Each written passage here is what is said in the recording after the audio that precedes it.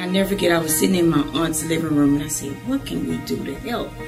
And she said, well, it's going to be a while before all the water go down, and they got to see what the governor's going to do. And that's when I said, I'm going to help, I'm going to help. And it was so fulfilling.